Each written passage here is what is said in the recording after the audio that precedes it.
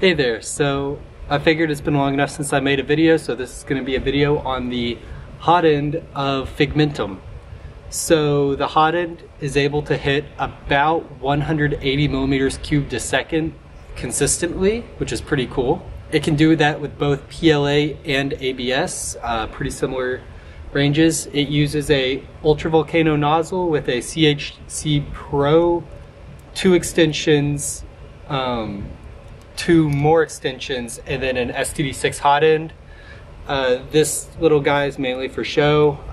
To keep the entire system cool, I have to use a CPAP fan blowing on the heatsink, otherwise heat creep comes up in about 30 seconds or so and ruins the entire thing.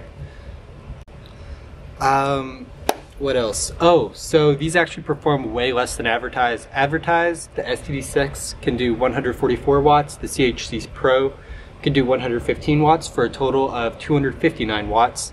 In reality, the STD6 does 130 watts with CHC Pro doing 53 watts with a combined of 184.23 watts, and that's at 24 volts. What I did to increase the wattage was increase the voltage using relays. I'll show some pictures of schematics of what I did up there. Mainly, the reason I used relays was because the board itself actually can't support 36 volts. Somebody helped me with that. I'll put their name up there. I think it's Earnhardt. Yeah, Earnhardt helped me with that. We looked at board schematics, and it turns out that if we go like even 2 volts above 24 volts, the switches and the hot ends themselves, the like little tiny integrated offsets, will get stuck and won't be able to turn off and ruin the board. So we're not doing that. As far as I know, this is the highest flow rate hot end out there. This is hitting a consistent 180 continuous flow and can get up to 240. I've been able to hit that, though that's only in short bursts. Oh, also, all of this is done with a 0.4 millimeter nozzle at 285 degrees Celsius.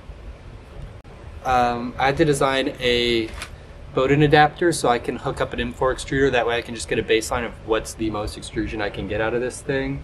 So one thing I can improve about this hot end, and will hopefully do in the future, is there's actually air gaps in between the melt zone extensions. So hopefully I can get some like M6 nuts and grind them down to make it all congruent. This time I'll tell you I have a second channel.